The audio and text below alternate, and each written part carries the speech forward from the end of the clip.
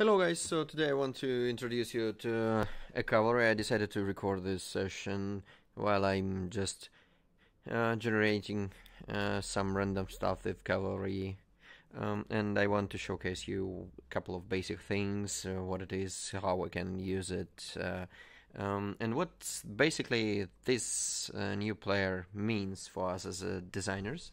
I would say that up until now we don't have lots of connection between Figma and the Cavalry. For example, we just can import SVG files from Figma and animate them separately on Cavalry, pretty much the same as we do on After Effects. But the case of After Effects is a bit more tedious process because we need to export PNGs. There is no like good After Effects plugin up until now, and I think we just need to think that this is like a one-way process, not like some connected link between two applications that we design something on Figma and animate something and back and forth. We can, in terms of assets at least, we can go.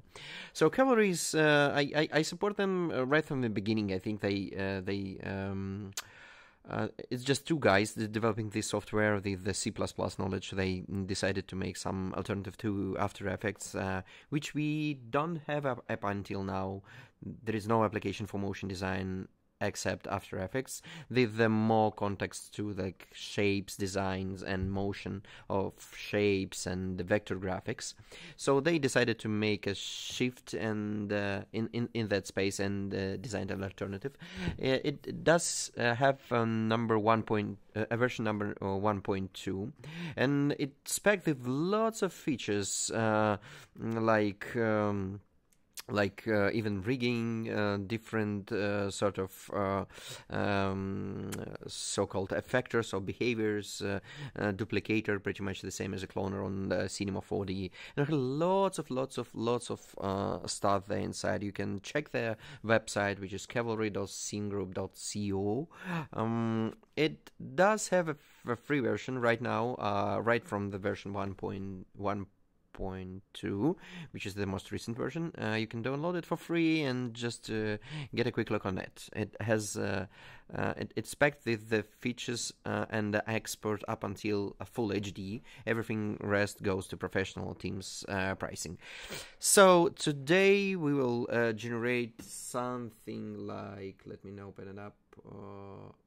There you go. Something like that. And we will make it, trust me, just with the two keyframes for that.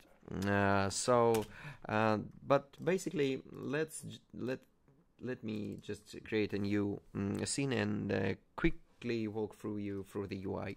So UI is pretty familiar for After Effects users. So we do have layers panel, we do have timeline panel, we do have like different panels for color, alignment, palettes, and all this stuff.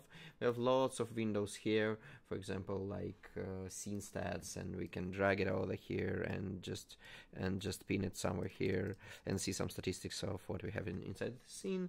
This is like an asset browser. It does call like assets. We can import here SVGs, PNGs, all of the image formats, most of the video formats we can place here. We can search, of course, and we can categorize them, tag them, and so on. And the attribute editor or parameter editor, like on Cinema 4D, for example, we does have like a outliner on Blender with lots of no, outliner is like here, but here it's just a parameter view. So basically we have like a tool palette of everything we can add here. We can add text, we can add different shapes. We have lots of options for grids, for snapping controls, for masking, clipping mask, and all of that stuff. As you can see, I've added a star. I can put it right on the pixel actually, because it has like a very nice snapping system right now. It wasn't here up until now. And we have like a parameter interface here, which each object here has parameter interface. Like if I double click here, you see it sort of like flashes for a bit on the left side, and it means that you're here. You can pin it and it will stay at this panel all the time, no matter what I click. So here for a star, I can change its size. I can change different divisions. I can use like different inner radius here and create like cool looking stuff. Yeah, that's just the basic things. You can do pretty much the same on After Effects. It's like objects and parameters, nothing serious here. What actually cool here is that you can of course like animate them. You can, for example, for the position of this guy, I can click here and here, X and Y. You see X and Y got added into a timeline, the keyframes.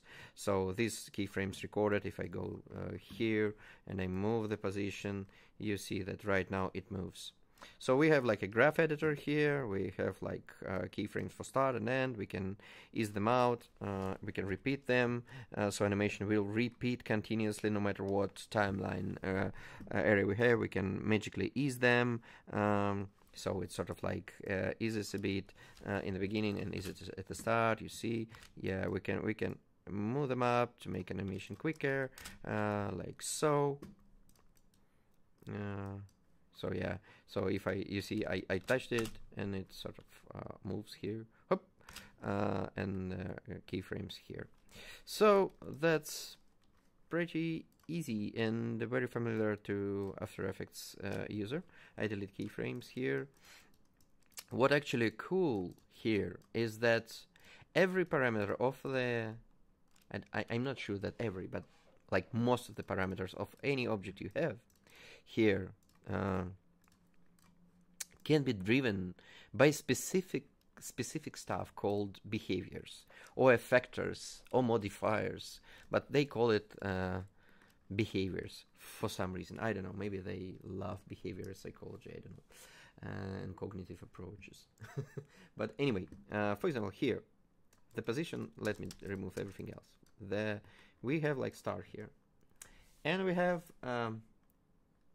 a position here, which is like you can drag them here and here like on Figma. If you right click on the parameter, you see there is a drop down menu here, and there is like add behavior, add array, add math, three elements here.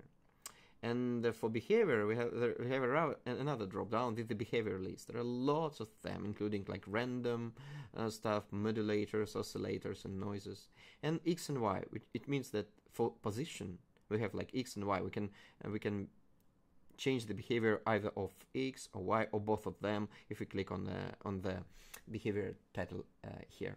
Like here, for example, I pick noise. Noise is a specific mathematical function. There are lots of them. They named differently. They have different formulas inside, but basically this is just a they try to mimic some sort of real world representation of spreading the objects, and noises are very useful across a whole like 3D especially area, not on 2D. But here we can use these noises on 2D, which is cool. Like right now, you see my noise that I picked drives to the position of the star shape one. So if I click here, you see slightly moves here, but not too much. If I go into parametric interface of the noise, I have minimum and maximum, and I can change them, like minus and plus, and you see it sort of starts to move. What actually cool is that we can make it loopable. It means that it starts and ends at the same place, and it's sort of like seamlessly looped in between. We can decrease the frequency, and it moves seamlessly with the slightly less speed. We can change the different noise type. We can use cellular noise, which is like breaks, cubic noise, or simplex noise, or Wally noise, and that's it. And we can do this not only for position, we can do it even for rotation. For example, here, if we drag, I think, noise just to rotation, we see it starts to rotate. If we drag this noise to scale, it will, oh yeah, that's too much, I think. Let's just remove it. If we go to opacity, and we change opacity, here by noise, let's make it like 0 to 100. and you'll see that it sort of like slightly moves and change opacity, and everything is driven by only single noise. I disable it, everything disabled, and you have the most recent parameters driven by noise. So you see how much like capabilities they have, like only the one behavior, which is noise. Let's remove our guy here, and let's add a simple shape. You have like a command interface here which you can access. It's like our new interface on Figma, where you can hit, I think, command / right, where you can access all of the plugins and all of the commands and shortcuts like easily. Here it's like command or control dot. So I can type here shape, and I pick a basic shape. So it's just a basic shape. Let's call it like our shape. For our shape we have lots of options, but I use just rectangle. Let's make it 300 pixels and 50 in height. So right now I want this guy to change its rotation and to look into another guy. How can I do this? I can do this by adding a specific object, empty object called null. I added it here, and you see there is some like crosshair here. I can move it, I can change its look, I think here, like it, make it circle, make it like reddish. I don't know. Yeah, there you go. Now it's visible. So I want this kind of guy like have like specific vector go from here to here perpendicular, and the rotation like just like follows this. If it here, it goes like there. How can I do this? So we need to drive the rotation of this rectangle by the position of this null, and we can do this by adding a specific behavior called look at. I drag it here, I remove all parameter interfaces from here, I need just shape, and I just need look at. Just call it look at. There you go. So right now I need to drive look at drive. You see this dot, it means the result of this behavior. The result of this behavior will be, I think, some vector, like mathematically, which looks in, and I connect the result of it to a rotation angle of the shape. Right now nothing pretty much changes, because look at doesn't know on what objects to look at, and this is a target thing. How can we connect here? We just drag this dot to here. Simple enough. It means like we're connecting the control element, the position of it, to the target field of the look at behavior. Boom. And right now you see, there you go, it follows. And the rotation changes. Let me change the canvas size to be more smaller. You see, that's it. Pretty cool. And it is completely procedural. So for control, for example, we can, for position of the control, we can use a noise, like for the star before, add behavior, noise, and right now if I go to noise, and if I change like maybe 520 minus 520, see, it's just looping 0.1, and you see this control moves around. We don't see it, but it moves, trust me, like so. Just noise drives its position, and our rectangle follows it up.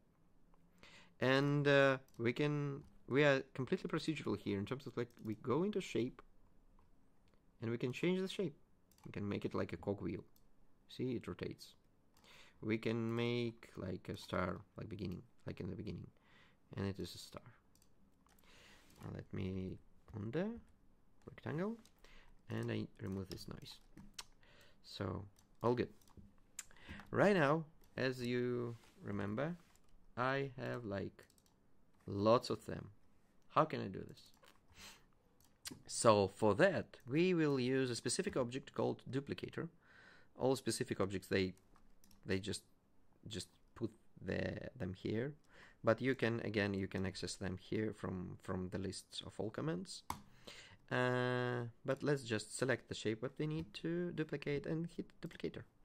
And we added a duplicator object which has one input shape. This is our shape, you see, so our shape, it's connected here, and we have a grid 3x3 in a grid like layout, which tries to fit all of the objects into the rectangle of like this one, you see. Actually, yeah, there are 3 of them, you see them. So I can step it up, and you see it's like there are lots of them here. So, but I want to change the distribution from here from grid to circle. Right now we have like a radius and angle which we cover. You see, it's like 360 angle, so all circle covered with the objects, and we add more of them. Woohoo! Lots of them.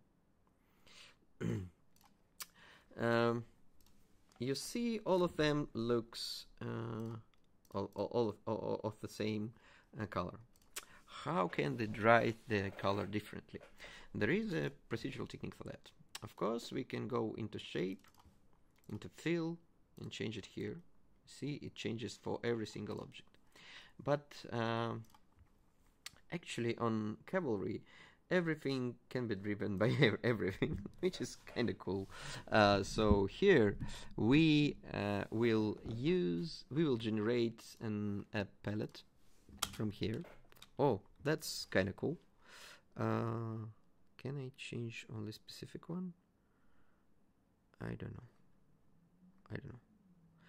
know. Anyway, that's quite okay palette. Not very well balanced, but quite okay. So I will export it to ASE format. I think all of us know this format comes from Photoshop time. I think it's Adobe Swatch panel, Adobe Swatches format. So we download it, and we go to library palettes, and we hit on this hamburger menu, and we import it. And we import it from downloads. Boom! You see, all of them are here. Right now, I want to make an array of colors based from this swatch panel. So how can I do this? I create array from palette. Boom! You see, all colors are here. As a specific values, everything just set here. We make it color. This is our array. Cool. Right now, we need the result of this array, all like index of this color, just drives the shape color, this value, like fill color. This is our fill color. This is our array. How can we drive for every single copy different color? We just simply connect array to this fill. There you go. All of them has a color from this palette we generate, and we can change. Like, I don't like this color. Like, make it like this, and we can pick it up. Can like this. Make it more warmer, right? There you go. This is our color. So what basically goes inside, like behind the scenes, basically duplicator creates an index for every single object, and this UI unique index just mapped to this array index randomly, and that's why we have like different colored rectangles here, and we are completely procedural here. It means that right now I can change anything here, like make it like so, right? So right now I want all of them look to our controller as much as our main guy, duplicated guy, looks into this. How can I do this? It's pretty easy. We just need look at the result of look at to drive the duplicator cloned object rotation. You see, there is shape rotation here. If I drag it, all of them got rotated. Every single clone got rotated by the angle of like 16 or 15. Yeah. So right now I need to connect just the result of look at to shape rotation with this wire. Boom. All of them right now. Look, see. A look of them on our object. There you go. There you go. The circle is a bit larger. I want to make it small so you will see how this guy affecting. So right now I want like infinite loop. So this circle will move like so on the border of the canvas. How can I do this? So well, I will try another technique right now. I'm not 100% sure I will succeed, but for we have a specific object called background shape here. So basically what it does, if you add this object, it's all the time resized to the size of your composition. Composition is just your canvas size. Composition in terms of like After Effects. So you see, it's our background shape. Let's make it like some different color, like this one. So if I change, you see, the canvas size, background shape changes too. And I want this guy to find the path of this background shape and move from point 0 all the way up to the beginning. How can I do this? So for that, I need, as you might guess, to drive the position of this control by the path. So for that, I right click on the position and add a behavior called Pathfinder, and I will drive X and Y. So I click on Pathfinder here. Boom. So Pathfinder, nope, not here. I added the wrong object. I need for control. There you go. Sometimes it's just misleading what you're looking at. Position, add behavior, Pathfinder. There. Yeah. You see, it jumps in the center because it doesn't know on what to look at. There is, for the Pathfinder, we don't have any input shape. But we can drag our background shape here. Boom. And you see, it drops in the point number 0 on this background shape. It means that right now, for Pathfinder, I can control the percentage, or like a travel. They call it travel. It's a percentage of shape. You see, it's like, wah! You see, it's like 0% is start, 100% is the end, which is start. So I can keyframe it, of course, and that's cool. And also, what is cool, we are completely procedural here. Like if we need this in a full HD, I can do like this, and you see it's in the beginning. That is cool. I imagine the eyes of After Effects user right now. They just completely blown away because it's so tedious on After Effects. Like, for example, you need like a squared Instagram post, or you need like a widescreen Instagram post for that. And you can generate it easily. The procedural techniques there, everything sort of like connected, not keyframed at all. So right now, I just want for Pathfinder, just keyframe this guy. So I hit click here, I add a keyframe on the line for a travel. And this is our percentage. So it's 0 at the beginning and 100 at the end. There you go. Right now, it goes here, like so. There you go. I add more frames. I restart animation, make it more smoother, because I have lots of frames per second. I remove the central shape, and there you go. We can change the background shape color, like so, or like so. And we created sort of like effect like I did have in the beginning. And what is good, we are completely procedural here. We can increase the count. Yeah, we can change our shape. Let's do it. Let's make it corner radius. Make it like a sausages. There you go. We have sausages. or you want the cogwheels to be rotated. How cool is that? It's just like couple of numbers, and you have like completely different effect. Or you want stars. Yeah, you can increase the duplicator count here, like 120. So it's sort of like a torus or Möbius line, right? And for shape I can do a capsulus. You see? So like I generate effect based on basically a simple approach. Everything's connected to everything. So that's I think it.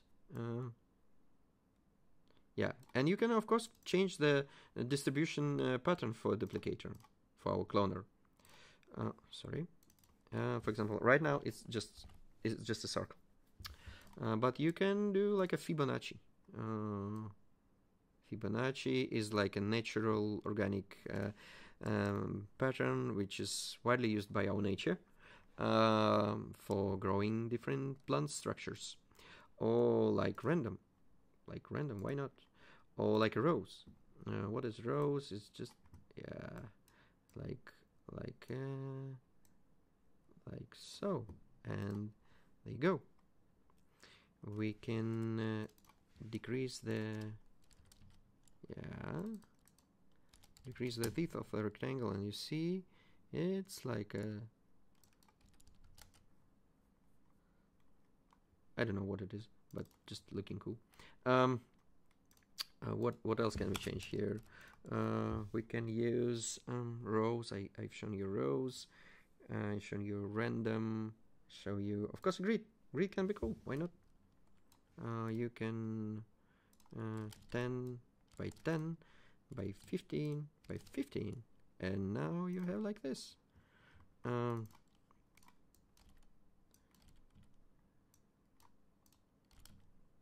Yeah, there you go. It's just that simple. And moreover, for every single shape, we can drive opacity with the noise. Why not? Or with some stagger effect. What does it mean, stagger? Stagger is basically a behavior which goes from one number to another for you. It's just like a counter. So let's do this. So we select a shape, and we have for fill, we have opacity. This is our alpha, you see? There you go. This is for our basic shape. So we will drive this with the stagger.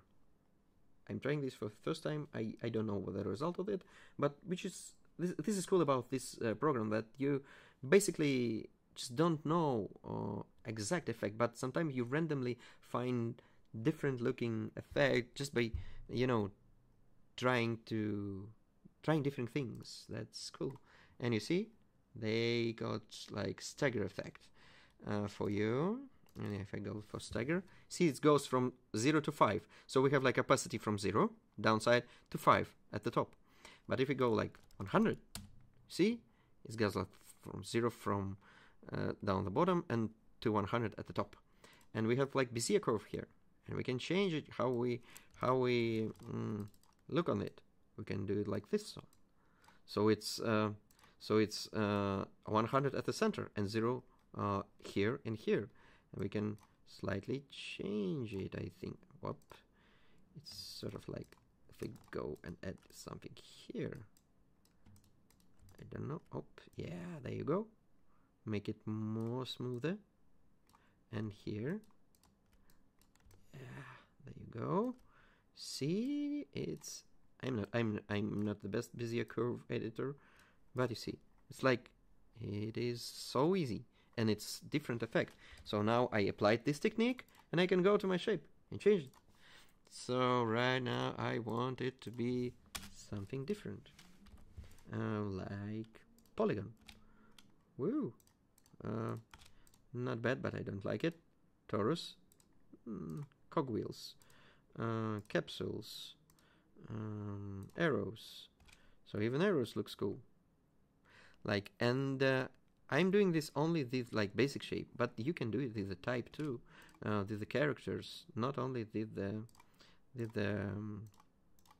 rectangles and basic shapes. You are pretty. You have like lots of freedom here, actually. There, like our circles right now, they look completely different and looks cool, like a preloader. And it's looped because our control element here goes to the shape of our canvas size. And that's it. I hope you liked it and hope you get the basic understanding of it. Like there are lots of the stuff I did quickly, but the software is free. You can download it and try it out. You can do lots of cool stuff here with just a couple of tweaks. Thank you very much. See ya.